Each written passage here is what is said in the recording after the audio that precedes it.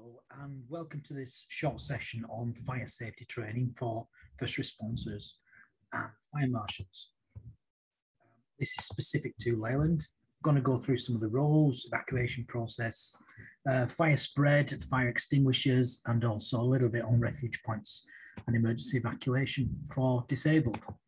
Now, there's a lot of standards and regulations around that are in place to try and improve and reduce the potential for fire and emergency situations. So this is about fire risk assessments that need to be done, and then from the fire risk assessments, making sure that we comply with the regulatory form fire safety order, and making sure that we do this over a long distance, should we say, rather than just a quick snapshot in time. So this is basically what I look at when I'm doing a fire risk assessment and the design of the building, and make sure that the systems and procedures are in place and ultimately they work. And then, as you can see at the bottom of that list, train staff who have responsibilities or know what to do and when to do it. So I start off with the typical fire procedures. They will look at when the fire alarm is activated, what happens, who's responsible for doing what, but ultimately it's about getting people out of the building. And the fire and rescue service would like to just stand outside the building and put the fire out from there, if that is at all possible. But sometimes it requires staff to intervene to assist members, and also sometimes visitors and vulnerable people, such as physically impaired or hearing impaired, so they can get out safely. And that's the most important thing. But part of it could be, though, to assist in that would be to go back into a potentially burning building to help people out, but also it could be attacking a fire in an attempt to put the fire out as well. So there's a few ideas around who does what. I tend to say a fire marshal is the person in charge. The first responder is the one that will go around and do a sweep of the area, or it could be a fire warden that you've dedicated to do specific roles. With that in mind, we have to think about call challenge, and that means that prior to the fire brigade or the fire and rescue service coming out, they need to have confirmation, usually by 2 phone calls, that says that it is in fact a real fire rather than a false alarm. So that can sometimes delay for the right reasons, so that the fire brigade are not tied up responding to false alarms. But nevertheless, this is UK-wide standard, and therefore please make sure that when the fire alarm goes off, once you've confirmed that it is in fact a fire, that at least one person, possibly 2 where you can, phones 999 and asks for immediate response. So I mentioned before that I have to do a fire risk assessment. Just updated it again as a result of the changes upstairs on the first floor, where we've made it more open plan, that we've put the park area into position. We still have the 2 fire exit routes upstairs, which take us down protected corridors. Please bear in mind that the main stairwell from reception through to the upstairs is not a protected area, so it wouldn't be considered as part of our fire means of escape emergency response. But nevertheless, there's more than adequate for the number of people that are on site. As part of our duties, we have to check that what we put in place in terms of control measures are adequate. So part of that is to do weekly fire sounder checks and fire alarm tests, which I'll just quickly show you in a minute. We need to know that it will, when activated from either a manual call point or from the detector heads, that it will in fact do its job properly. There's also the aspect of when you get outside of the building to go into the assembly point, which is at the far end of the car park at the front of the building. So just a quick video to show you what happens in the sounder test that we do on a regular basis. So someone will go to a manual call point, and with a plastic key will set off that call point, while there's another person, typically a duty manager, stood at the fire alarm panel, and this is what they will do. So first of all, it's been set off, they'll click on the acknowledge pin. They'll then put in the allocated button, which is written underneath the fire alarm panel. Once that's been done, they'll press the reset button, and that will do a silence of the alarm. If it's a detector head, particularly when it's a false alarm, but if indeed it's a fire, when you try to do a reset, it won't allow you because something's not right. So it's kind of like foolproof in that respect. But nevertheless, the sounder tests have to be done for a couple of reasons. First thing, it has to be done to check that the sounders can be heard, as you can perhaps hear in the background there. And secondly, that the manual call points that are based around the building, we have to activate one of all of the 12 that we have at least once a year. So it's making sure that the manual call points work and also the sound can be heard around the building. So over and above that, we have to think about means of escape. And we have, as I mentioned earlier, the 2 protected corridors from upstairs. So there's one leading to the back of the building, and then there's one going to the front of the building. But that is behind a wall and behind a fire door, and it's protected. So that's great in that respect. It does its job. But you also have the final exit doors. You've got 2 in the female changing rooms, and you've got 2 in the male changing rooms as well.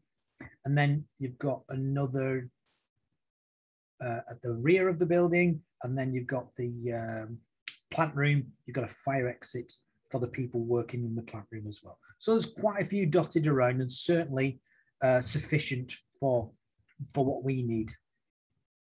So just a couple of pictures here. I mentioned you saw the fire panel before. Just above the fire panel, there's a copy of the zones. So it will indicate which detector head has gone off in which particular area, and that should aid the response of the first responder to be able to then go to the area and confirm that it is in fact a fire. And this is where it's important that we have some form of communication, because if somebody's stood at the fire panel and the other one's doing the running and checking the building is empty, then whilst they're doing that, they're going to do perhaps the ground floor as well as the first floor. That's a lot of footage to cover.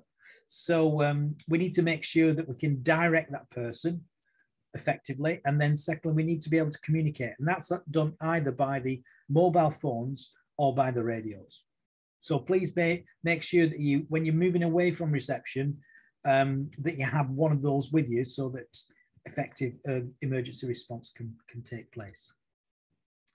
Just put this picture in about the modification upstairs near the park. You'll see on fire doors that above the fire doors, it has an illuminated sign. Fire doors should be there to protect, and they should shut, and they should shut properly and close securely. And some of them will have clamping mechanisms or security mechanisms on them as well. But nevertheless, each fire door usually has a sign on it. So if you look at the bottom one here, again, this one is upstairs, leading to the back exit route. It has a fire door sign on it, indicating it should remain shut. It has an illuminated sign above it. Usually it will have fire extinguishers close by, and quite often you will have some kind of mechanism to help it stay shut, as well as a self-closing mechanism that pushes the door towards closing effectively.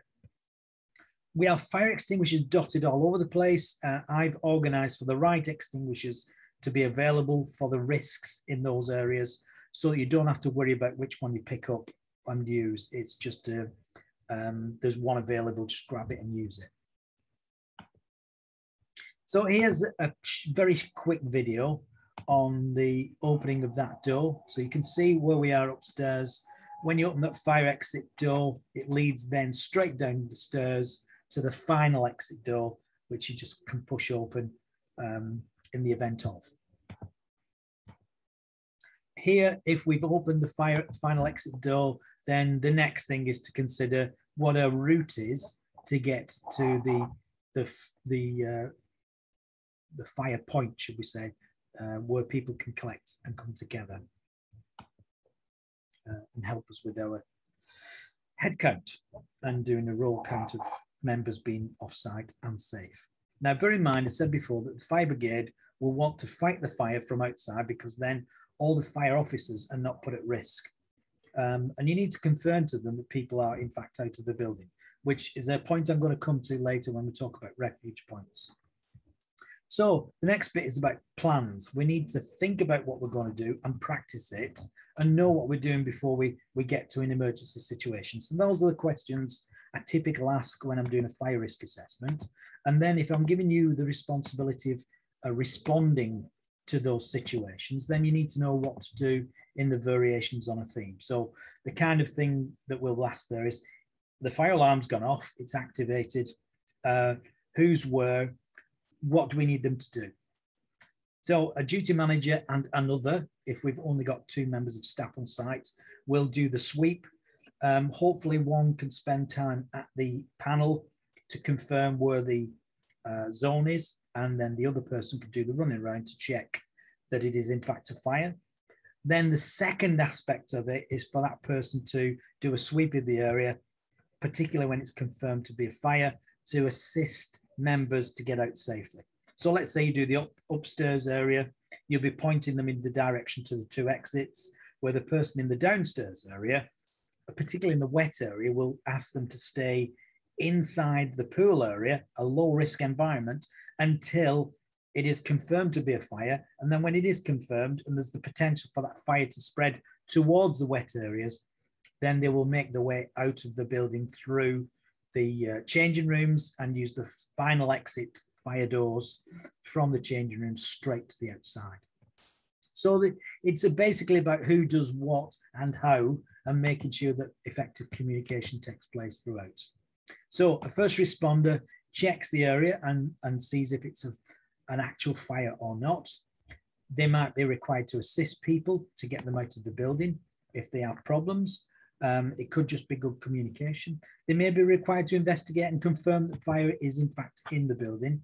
And then it's about crowd control, making sure that people stay outside, because sometimes they say, oh, I've left my bag, I've left my property, I've left my things in the locker.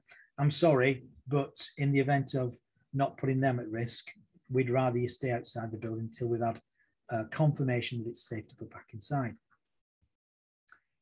So monitoring final exits to make sure people don't run back in.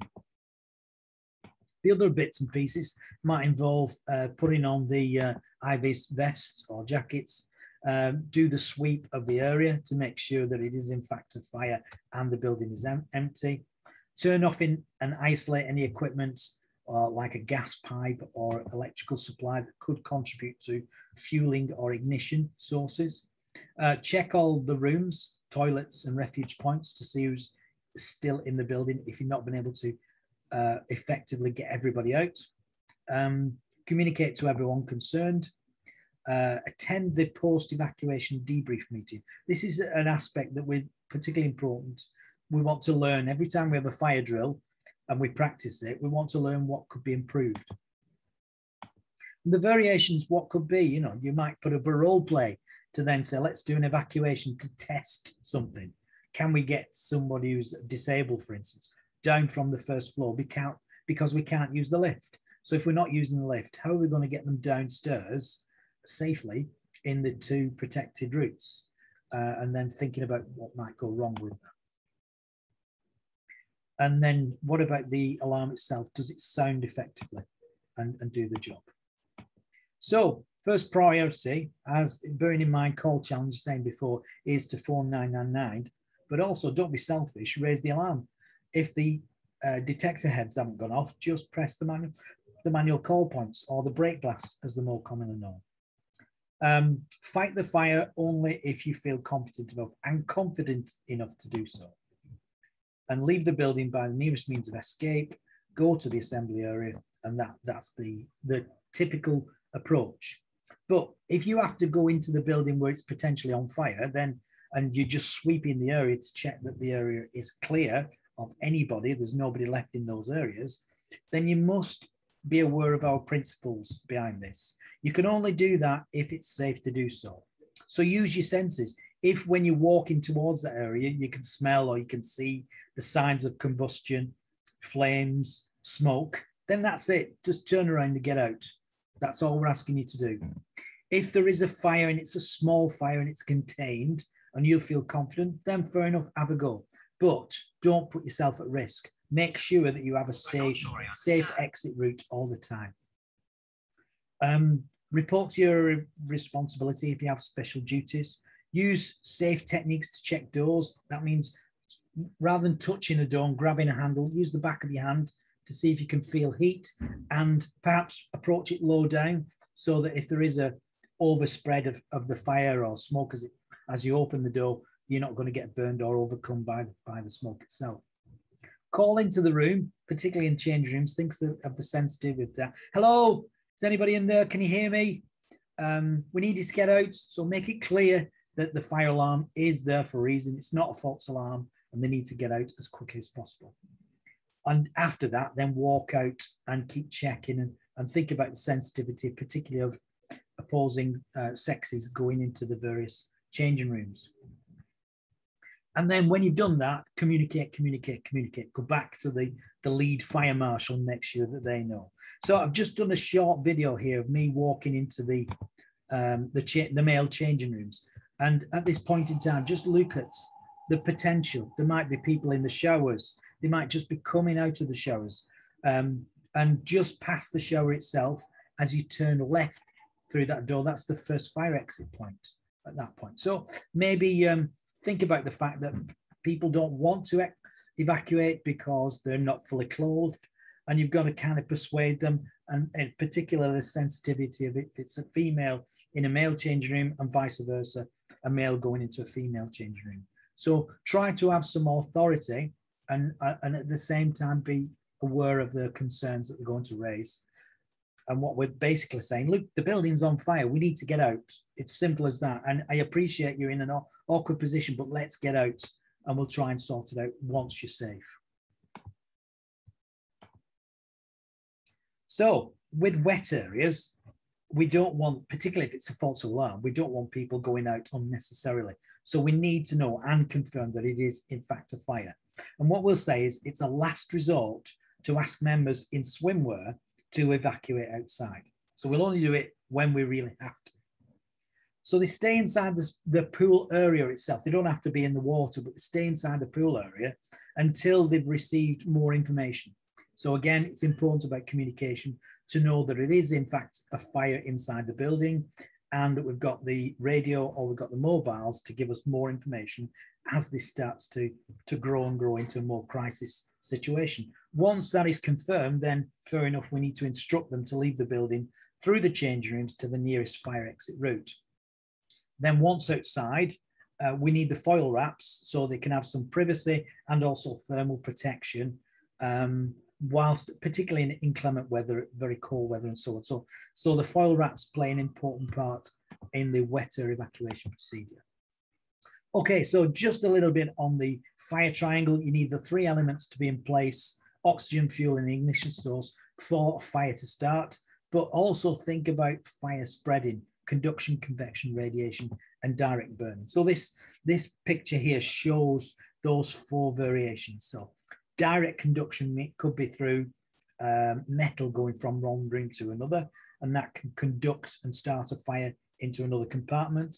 Convection is literally hot air rising, so you can get a fire on the ground floor and it spreads to the first floor because of the heat that's being generated. Then you've got horizontal radiated heat that can be the source over this side, and because of the heat coming across, it can then create a new fire as a result of the heat movement. And then finally, you've got direct burning of fuel next to fuel next to fuel, so it just keeps going as any fire would. So as we've got an unprotected stairwell next to the lift area, the disabled lift to get up to the first floor, this convection can become a problem. So if we've got a fire on the ground floor, it can spread upstairs. Key hazards around fire: the smoke and the fueling of the fire takes in a lot of oxygen. So quite often in small environments or restricted areas, you get oxygen depletion. You've got flames and heat themselves that can cause burns. Smoke, a lot of people die as a result of inhaling smoke, more so than the burns, first of all. gaseous combustion products. So in the smoke now, particularly from modern plastics and the likes of, there's a lot of nasties in the combustion itself, but the smoke created, and as a result of that, it can be very hazardous if you indeed do survive. And then finally, structural failure of the building, because eventually it's going to burn the place down. So the consequences: burns, inhalation of smoke, toxic fumes, and death. Other consequences: building damage, loss of business and jobs, transport disruption, environmental damage, flora and fauna damage. So those are typical consequences of a fire. But ultimately, the important thing is get out, stay out, call the fire brigade and let them sort it.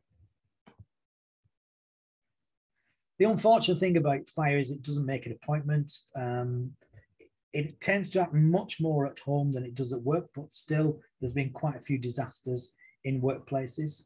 All big fires start as little fires. So if you can intervene because the detector head has gone off and you can get there quickly before it starts to spread, great, if safe to do so. People die regularly in fires. Thankfully, it's getting less and less on a yearly basis, but still it happens. And most die from inhaling the smoke before the effects of the burning take advantage of them. Knowing what to do can save lives. So that's great. I'm not saying be a hero, definitely not saying that. Just following procedure and perhaps picking up a fire extinguisher and having a go can make a big difference.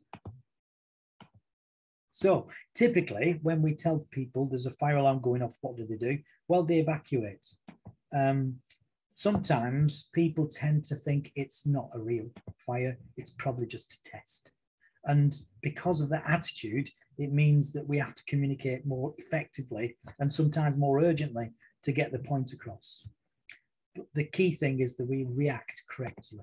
And I just using this one, 1971, in Woolworths, the fire was spreading upstairs. The smoke, 9 people died upstairs on the floor where the restaurant was. And it's believed that people were slow in getting out because they paid for the meal, or they were waiting for the meal. And even though staff said, I'm not hanging around, it's time to get out, they chose to ignore that and said, oh, it's a false alarm. But unfortunately, it killed them. The other aspects, it's a very busy environment. You could probably see from that diagram there. And the lady that died all on her own was just, as we believe, confused, didn't know where to go, couldn't see the fire exit routes because of the smoke when it was coming up through a propped open door in one of the stairwells. So it's hard to overcome some people's attitudes towards fire. So try and put a bit of urgency in the way you communicate, but ultimately look after yourself. So the use of fire extinguishers, first of all, it's always voluntary. It's important to raise the alarm first before you do anything. Don't let the fire get in between you and the safe exit. So make sure that remains clear all the time. It should be used to aid your escape more so than trying to put a fire out. So think of it from that perspective, but also you need to feel confident as well as being competent at doing that. If it's a small fire and you can interact early on, just use one extinguisher. Just because there might be 2 there, it doesn't mean you do one and then you have a go at the second one and keep going, try and find a third one. No, one extinguisher and that's it. If you can't put it out, then it's probably going to grow to a much bigger fire. So just let it grow, but get out safely.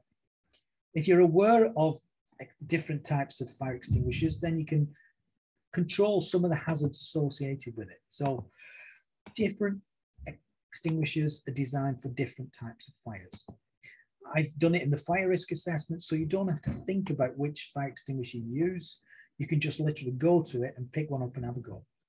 It will take 30, 45 seconds, but maybe some cases a minute on the larger extinguishers for them to fully expel the contents of the extinguisher. So this is why I'm saying it doesn't seem a long time, but in an emergency situation, believe me, you will know.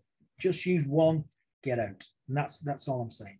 On the side of the extinguisher, there is some icons that gives you some good information. But the method in which it works, it either starves the fuel, It smothers it by removing the oxygen, a chemical reaction quite often, or it cools it down.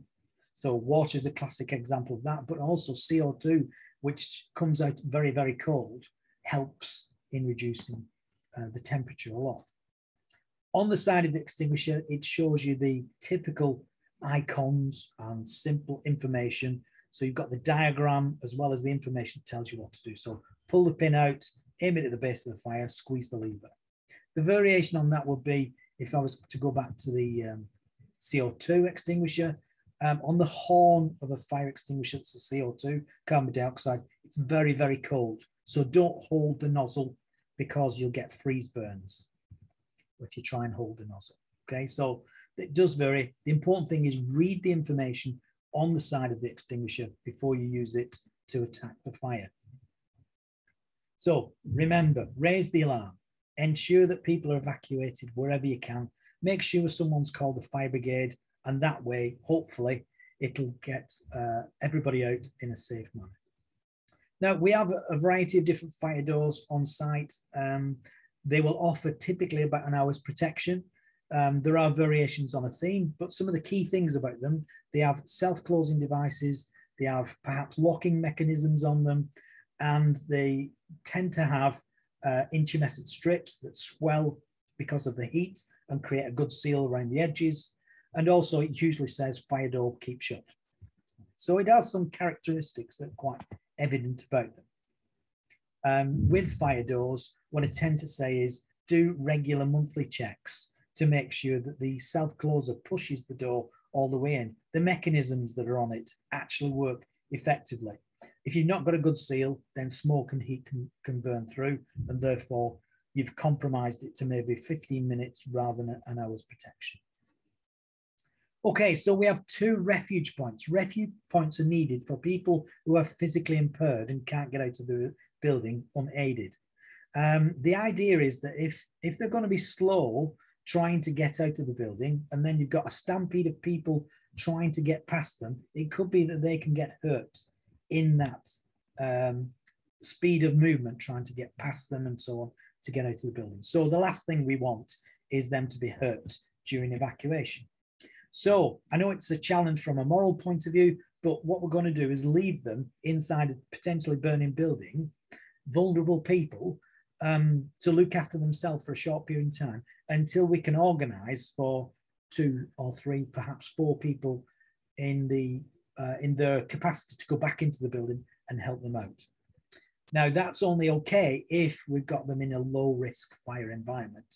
So the 2 upstairs are behind the fire doors. They're next to the fire exit escape stairwells. So there's enough space there for a wheelchair or a person that might be on crutches, for example, to just move to the side out of the way whilst everybody else goes out. And then once that's done, they can make their way out.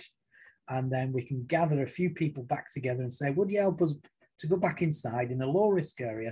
And what we're going to do is get that person out of the wheelchair and bring them down, and maybe someone else will carry the wheelchair as well. So that's typically what we're meaning from physically impaired and needing, because it's above ground, you know, on ground level, it's not an issue because they can make their way out safely. It's just above ground. And as we've got that on the first floor at Leyland, we need to make sure that's in place. So in summary, fire deserves respect. Treat all alarms as the real thing until you're told otherwise, and it's been proved that it's a false alarm. On discovery of fire, raise the alarm, call the fire brigade, leave the building, other than the people who have to do sweeps and checks. Know all your escape routes. Fire prevention is always better than firefighting. So what I mean by that is do your regular checks on your sounders, on your fuel sources, on wiring in office areas that could all contribute towards the increased risk of a fire taking place. Fire prevention is much better than firefighting. Everybody carries a responsibility for fire safety. Hopefully you'll do your bit, please do. I know we're relying on you in that respect, but if you've got any concerns or questions you want to raise, please let me know. I've been more than happy to give you further assistance or further training or practical advice. Okay, so thank you for your time, and hopefully that's going to be something we can